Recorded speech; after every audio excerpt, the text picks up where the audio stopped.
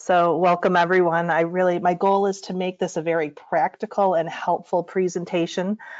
So I hope you can take a lot away from it. So a couple little goals for today. Really what I want to make sure that we do is we outline the difference between how we define a disability between early intervention and preschool services. Touch on the different essential components of an individualized education plan, and then really focus on what the PWS specific needs are that should be addressed in the varied sections of the IEP. I'm going to do my best not to lapse into what my husband calls psychobabble and start using a bunch of acronyms, but hopefully I will not do that. If I do, please feel free to put a note in the chat box or something just to try and catch me if I do it. So when you look at the difference between early intervention and preschool services, the law of the land that we're looking at is the Individuals with Disabilities Education Act. The distinctions really look at kind of that dividing line of 3 years of age. So some of the big differences are in early intervention. What they look at is if there's a developmental delay in several different areas, or, and I really emphasize the word or, there's a diagnosed physical or mental condition that has a high probability of resulting in a developmental delay. So what you find is that the model is really a lot more medical in its emphasis. So you'll find that you can have a diagnosis, and if there's a chance that your child's going to have a really significant delay, you can a lot of times get services. You're just automatically eligible. Once you hit that 3-year kind of line, and you start looking at more preschool and eventually school age services, they're a lot more specific about what they're looking for in terms of providing services. So IDEA outlines that you need to either have an intellectual disability, a hearing impairment, speech or language, visual impairment. It lists off a couple different things. Obviously, Prader-Willi is not specifically listed there, but certainly Prader-Willi could align with several of those different things there. But you start looking at those different areas of disability, and then it says and that and is the big thing that you really need to emphasize and look at, is that you're looking at, is there a reason or a significant area of deficit that you need to have special education or a related service to address that. And the way I kind of look at it is when you're having that evaluation done to transition from early intervention to preschool services, I think we've spent so much time really trying to help our kids make progress and show success, and we're celebrating all those things, and we really don't want to hear that there's still those areas of deficit. But the reality is that, low scores on those evaluations are okay, because what it means is that there's something that's just, it's still an area of need. It's something that needs to be worked on. And so, because if there isn't an area of deficit, then there's no point in providing services. Special education isn't necessary. So I really encourage parents to think about, yep, you know what your child's successes are, you know what their strengths are, you know that they're there, but let's think about where we still need to grow. And also really think about, a lot of times we put a lot of structures and supports and we pre-teach and we prep things. You want to think about what your child would do if they were left completely to their own devices with no adult support, no prep for a situation. And if you're looking at a child where you're like, wow, I do this and this and this and this to make sure that they can be successful, then you want to make sure that your testing and your discussion about your child's needs is reflective of all the things that they need to be successful. Because if they can't do it on their own, then it's not a mastered skill. So in terms of an individualized education program, which is what you're going to be looking at having within the preschool, it's really a written statement that just includes everything that's going to address those unique educational needs. So the way that I've laid it out here on the slide isn't necessarily how the IEP form in your state is going to be laid out. But professionally, this is kind of the progression that I work through in terms of writing an IEP. So I'm sharing it with you that way. So what you do is you kind of start out thinking about, where is my child at in terms of their current performance? So academic achievement, learning characteristics, their social needs, their physical development, and their management. We'll flesh all those out in a few minutes. But when you look at where are they at right now, what can they do? That's going to say, well, what are our goals then? Where do we want to go from here? So you want those goals to be something that are measurable. So you need to know, how do we know when we've gotten there? So it can't just be some arbitrary, they'll play, with other kids. Well, how do you measure that? What does that mean? How can you really look at that? And you want to set a goal that's going to be reasonably accomplished within the next year. And then you kind of move from, okay, here's where we're at. Here are the goals that we've set. Now, what services do they need to get there? So then you start talking about, what are the teacher services? What are the related services? What modifications do they need to their environment? What do staff need to know? Do they need training? Do they need professional development? And then that kind of leads on into the idea of, how much participation do they have with non-disabled children? There are things that if you went and you looked at IDEA and it gave you the mandated parts of an IEP, there are just some things that aren't necessarily things that you need to worry about just yet. So like transition or the age of majority, things like that, those are down the road, but these are really the highlights that you need to focus on right now. So I'd like you to take a moment for self-reflection. And really kind of start to think about a couple of questions, because how you approach the meeting and how you approach your needs can definitely help drive your approach, both the school staff and the expectations that they in turn have of your child. So, for example, what are your concerns and your biggest worry for your child? It could be the Prader-Willi related medical concerns. It could be behavioral. It could be the hyperphagia. What are the things that are really what's stressing you out? Where do you see the need for growth? What do you really want to see them be able to do in the short term? Because I think that we all have goals and things that we want to see happen, years in the future. And the reality is, you're going to be building blocks at this point in time, but you're not really going to be shooting for the stars in the moment. You're just setting the framework. This is a really vital question that I'm tossing out there, and it's a difficult one to kind of think away, and it's a really, but it can really impact you. So when I say, do I believe that hyperphagia is a behavior that can be trained away or a symptom of a physical drive? The reason I believe this is so important is because it's going to define how the teachers want to interact with your child. If you believe that the hyperphagia is just a behavior that, they're going to be able to get over it and get past it in the future, the message you're sending to the teachers is that that's a behavior that they're going to have to just address. There should be consequences for it, and you just need to work with it and try and eliminate it. But if you see it as a symptom, it's a physical drive, then you start talking a lot more about supports and modifications to the environment.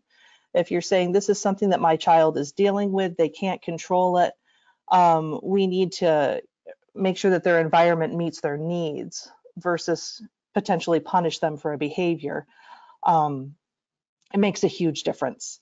And then one of the biggest questions is going to be, how do I describe all of this in a way that's relevant to classroom instruction? As parents, we've been very focused in those early years on medical and meeting their needs. And as they set foot into school, we have to start thinking about how is this going to impact them in terms of their learning, and how do we describe it that way? Because a teacher is, as caring and compassionate as they're going to be, the bottom line is they want to see kids learn. So we're always looking for ways to draw those connections between a student's learning and their needs. So one of the first things that we really want to talk about is we want to make sure that throughout the IEP, there's Prader-Willi specific information. So one of the big areas in the present levels is academic achievement and learning. Obviously at preschool, they're not going to have a lot of academic readiness skills. That's the whole point of where you're going. Everybody's going to be working on that.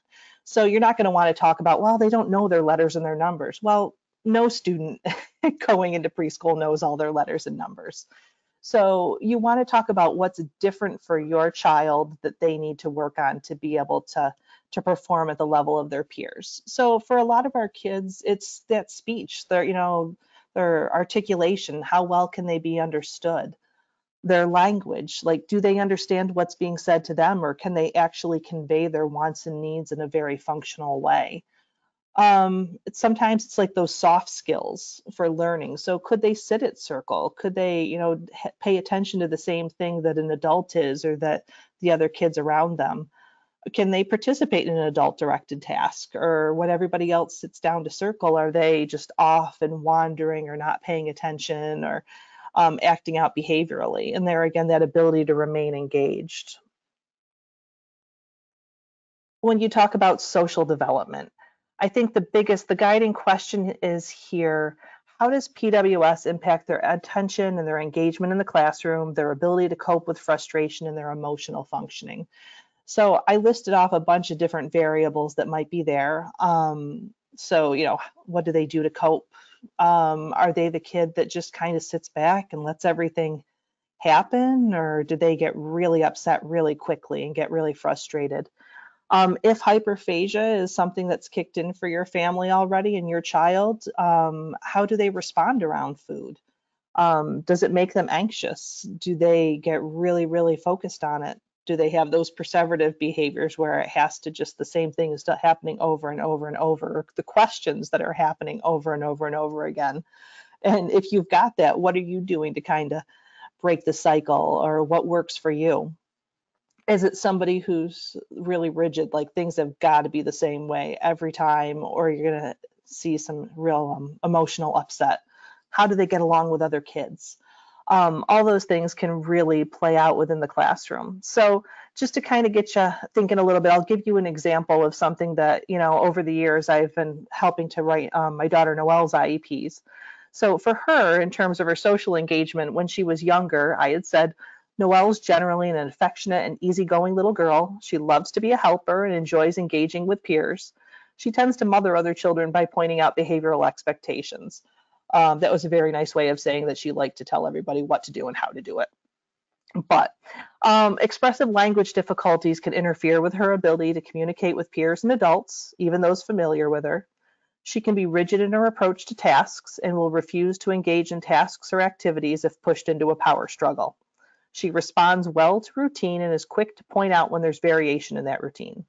If an activity or reward has been planned or promised, she will be insistent that it occur. Behavioral expectations should be clearly stated, as she responds best when she understands expectations and consequences. So when you look at all those things, you could see how they could really keep her either functioning well in a classroom or could really start to interfere with how she's doing in a classroom.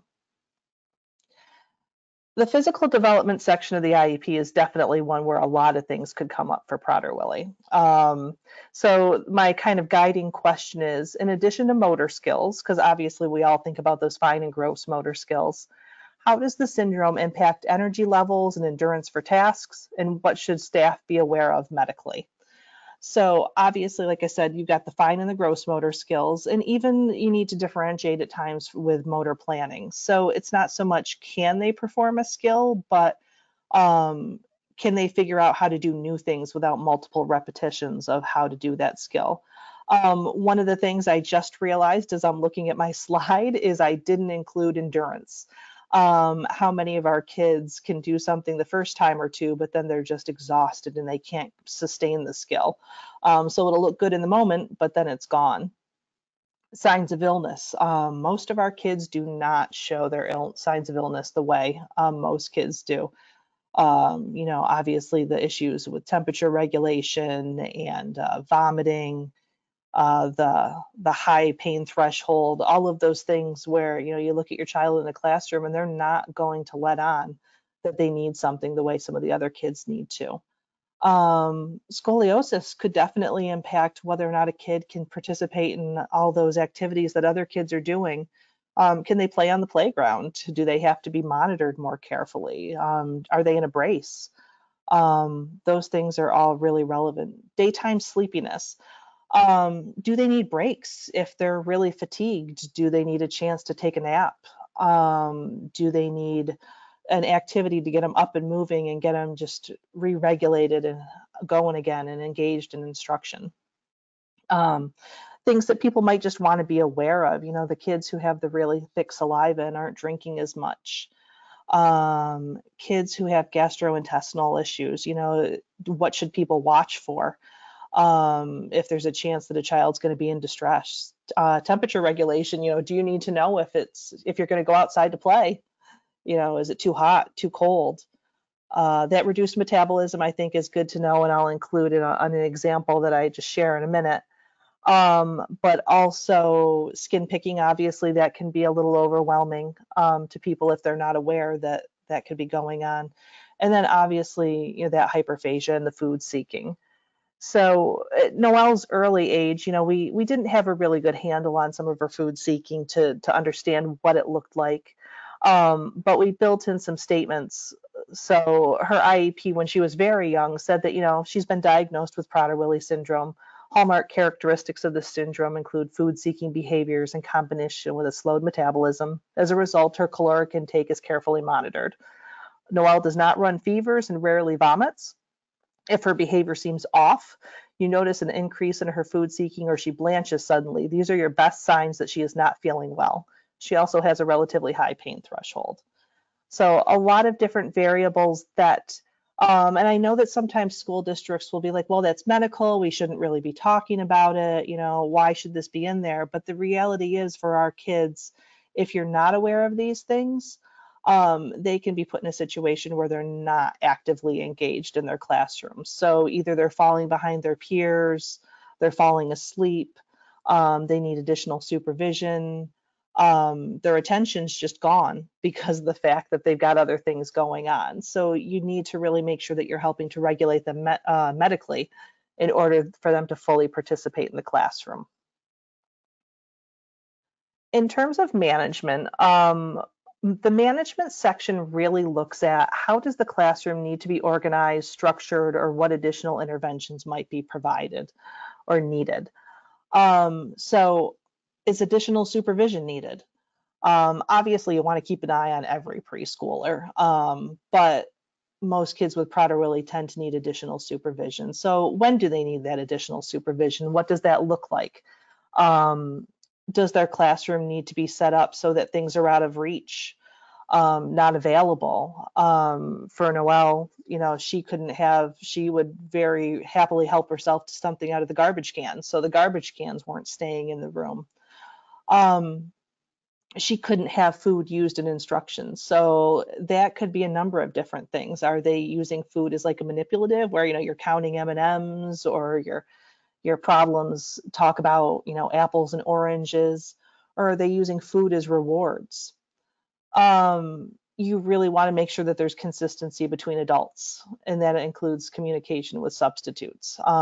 Most of these kids can read adults very, very well, so even if they can't verbalize their understanding of things, they often know which adult is going to be the one that might be the most loose with some of the restrictions, and or might be what we often called an easy target at my house. Special events. If someone's going to be bringing food into the classroom, what will that look like? And we really don't want to be looking at just having our kids be excluded or exempted. So how are they going to look at that? If something's coming in, will they give you the chance to have an alternate activity or food, or should your child be given the opportunity to have what everybody else is having? That's kind of a personal discussion. But how do you promote communication with home as well so that you have some involvement there? So for example, what we had written into Noelle's when she was very young is that Noelle should not be allowed to eat anything other than what is provided from home or has been previously approved by her parents. She responds well if reminded that she has her own special food rather than simply being told that she cannot have something else. Rewards should be in the form of non-edible items such as stickers or special privileges. All food items in a classroom setting should be secured in a location out of Noelle's reach. During snack and meal times, Noelle needs to be carefully monitored to ensure that she does not beg or take food from her peers. The disposal of leftover food should also be monitored, as Noelle will eat food off someone else's plate or out of the trash on occasion. If a craft or art project involves food items, an adult should monitor her work and hand individual items to her as she completes the project, in order to prevent her from having the opportunity to eat the materials. The use of typically non-edible items that could be mistaken as edible, such as Play-Doh, should also be monitored.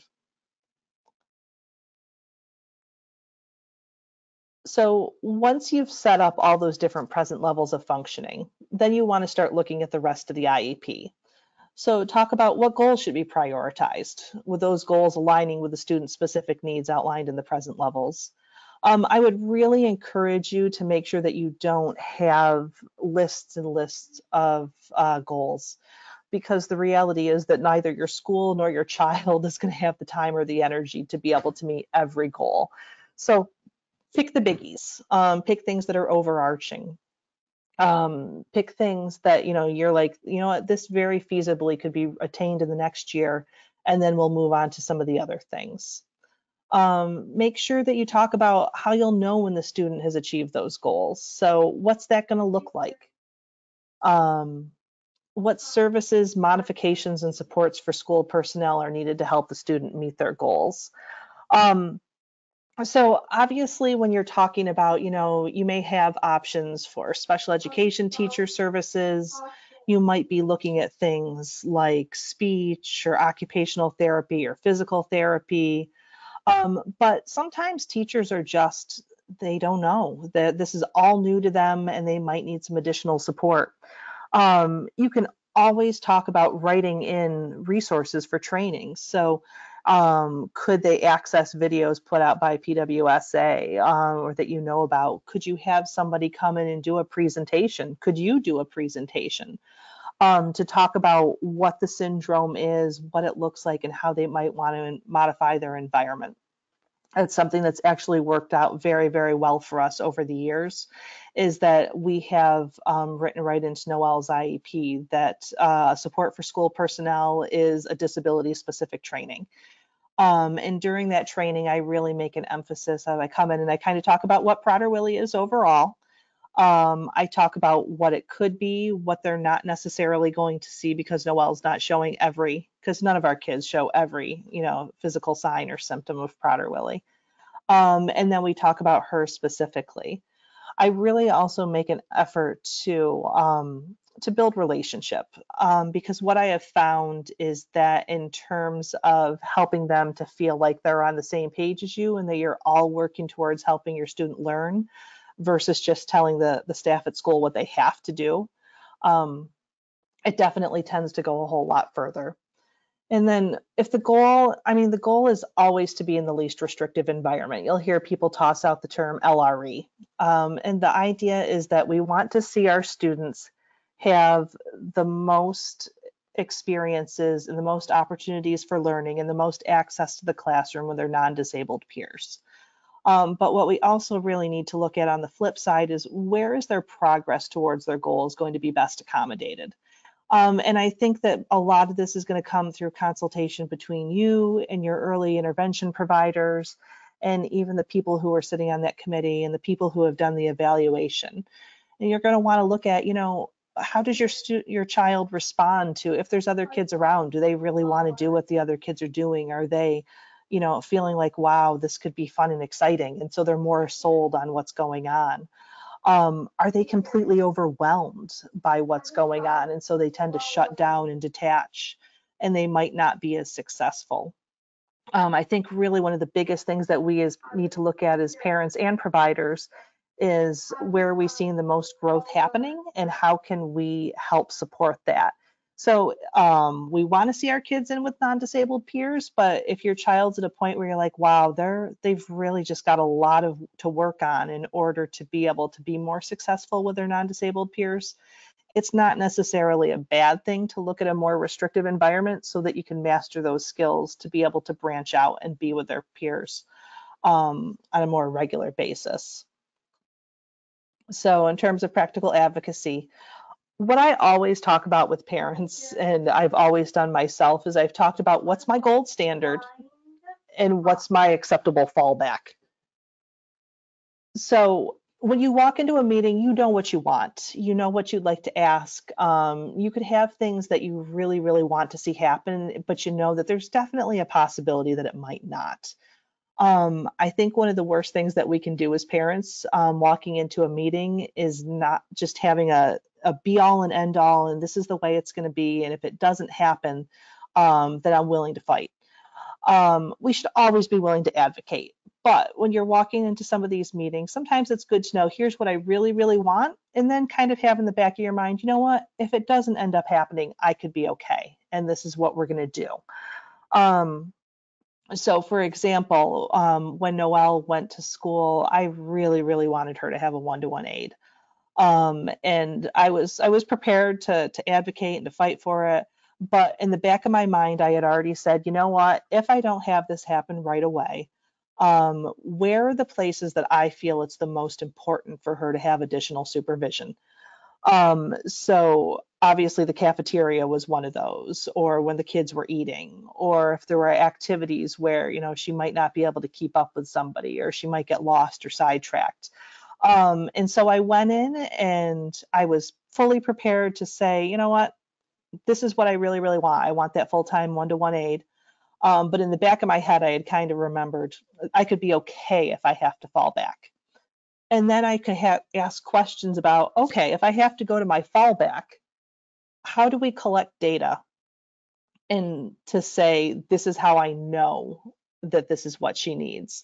So for example, if I had not ended up having Noelle have that full-time one-to-one aide, I would have said, okay, so here are the behaviors that I think are going to show up if she doesn't have somebody, fully attentive to her needs.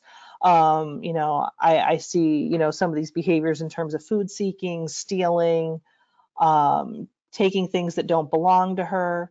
And I want you to do data collection on that. And if these things are happening on a regular basis, then we need to come back and talk because clearly the recommendation wasn't successful and we need to make some changes. And then I would set a time frame for when that might happen.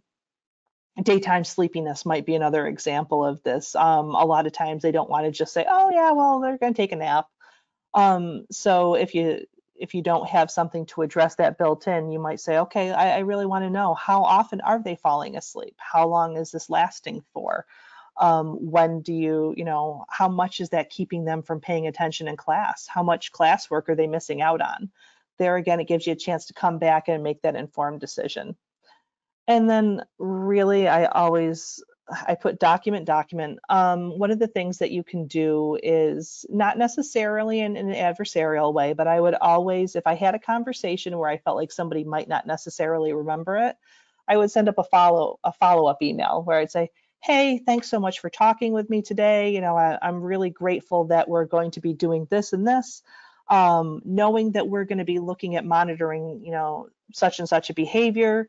Um, I really appreciate the fact that you're going to be and then lay out exactly what you talked about and then say, here's when I plan to follow up with you. I think one of our biggest problems is that when we often trust that, conversations are going to be remembered, and then somebody doesn't remember it the way we do, it often feels a lot more adversarial and confrontational. So just putting it out there in writing in a very positive way does give you a point of reference for when you come back later. And the biggest thing I really want to encourage each of you as you go through this is to remember this is a journey.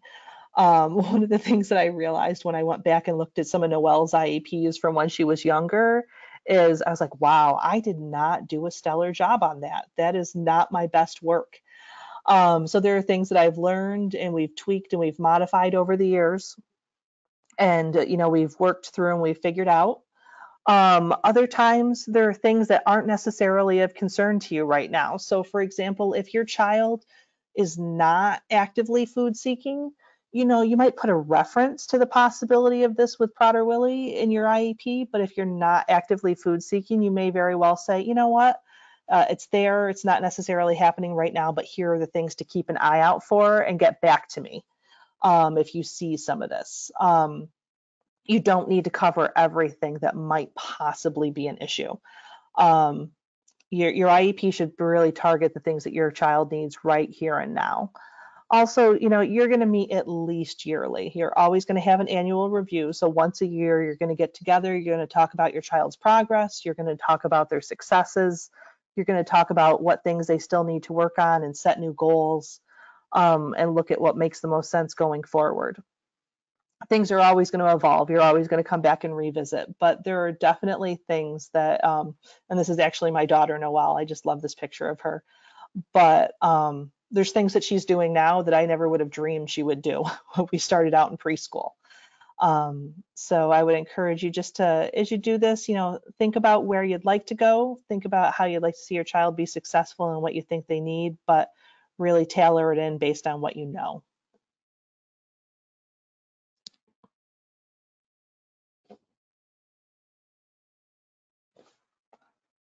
And I guess what I would do is open Awesome. it up too. There you go.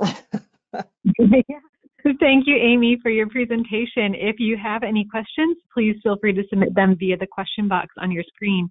Amy, to get us started, I was wondering if you have copies of the statements that you've used for Noel that you'd be willing to share with our community to maybe copy and adapt for their own IEPs.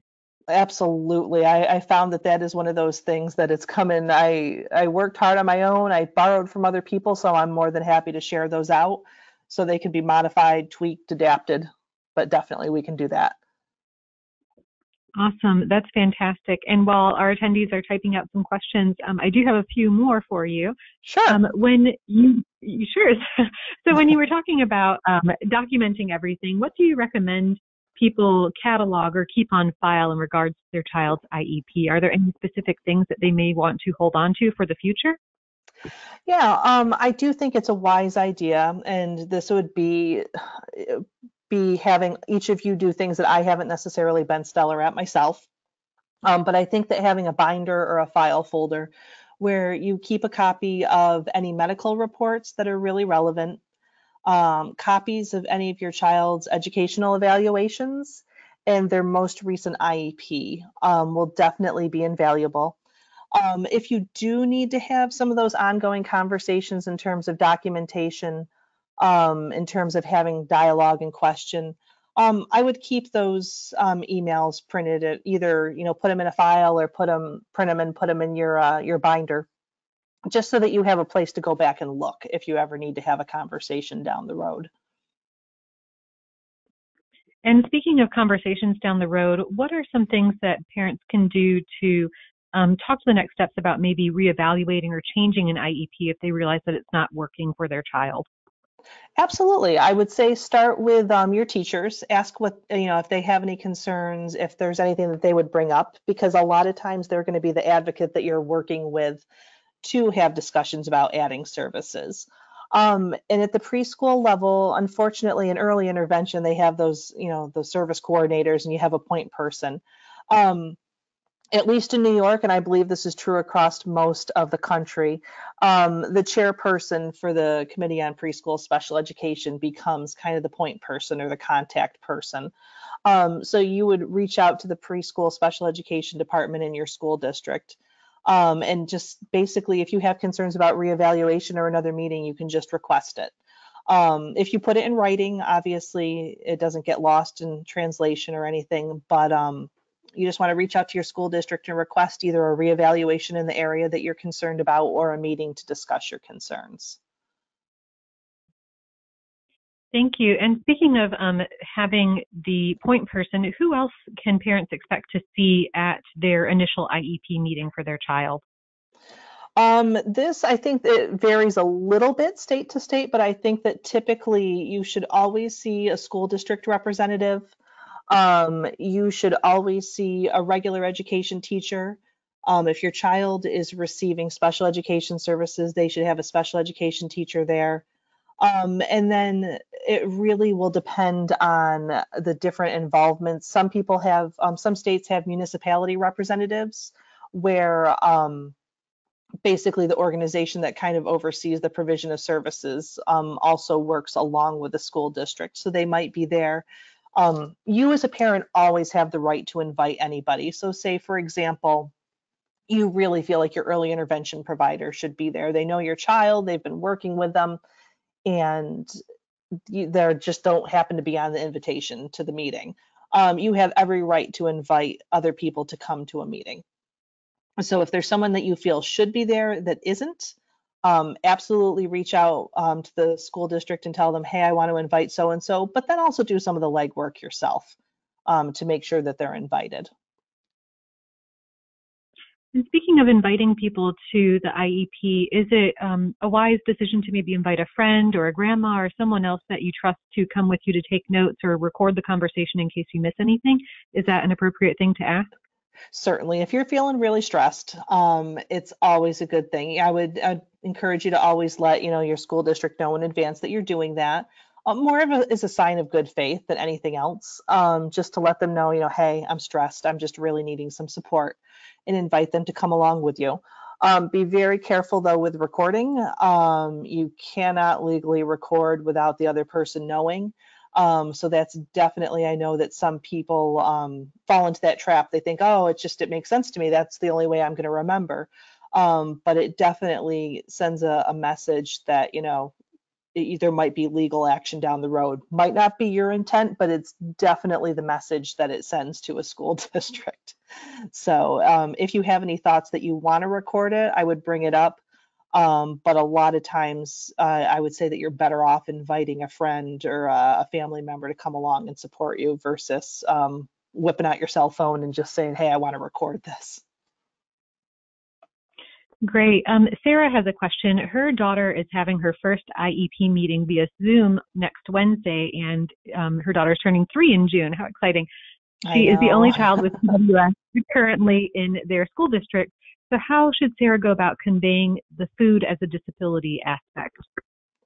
What I would definitely talk about is, and one of the statements that I'll include is that I talk a lot about food anxiety. And I talk about how if our kids are really, really focused on, what they might eat, when they might get it, it completely distracts them and behaviorally takes them away from the classroom. So whether it's behaviorally, they're just not, they're off across the room trying to get something, or if they're just sitting at circle, but they're looking somewhere else, it completely takes the emphasis off learning. So you really want to say, look, I know everyone's goal here is to make sure that, she's learning and she's gaining from the classroom instruction. And so because the drive for food is so intense, everything we can do to diminish that drive or the opportunities for that drive to be a distraction, that's what we want to do if we want to promote learning. Thank you. And one final question. What can parents do at home to support their child's IEP? And that's such a tricky one because I think that you're going to be doing things day in and day out. And a lot of times our kids are just exhausted by the time they get home. So I know that there were times that my daughter just worked and worked and worked, and she got home and she would just pass out. She would just fall asleep on the floor.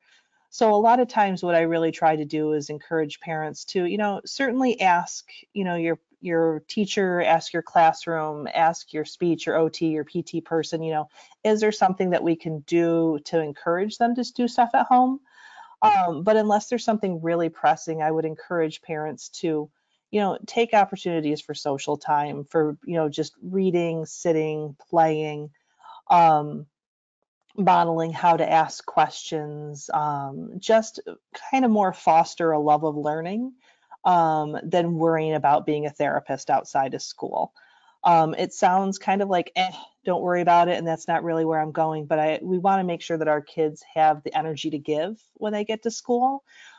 So if you can enjoy the family time and just foster, like I said, that love of learning through just fun activities versus worrying about meeting the IEP goals, I think it turns into much more of a wraparound service for your child. Well, thank you, Amy. It doesn't look like we have any more questions from our attendees today. So thank you once again for coming and for doing this very informative presentation. To all of our attendees today, if you have any additional questions for our presenter, please submit them to info@pwsausa.org, and I will forward your email along to Amy. You can also keep the conversation going by joining one of our many Facebook support groups. Just send us an email again at info@pwsausa.org if you would like to be added. After the webinar ends, we would invite you to take a brief 5-question survey to let us know how we did. A recording of this webinar will be available for anybody who missed today's presentation or would like to watch it again. Thank you again, Amy, for joining us today, and stay safe, everybody. Have a good evening. Thank you so much.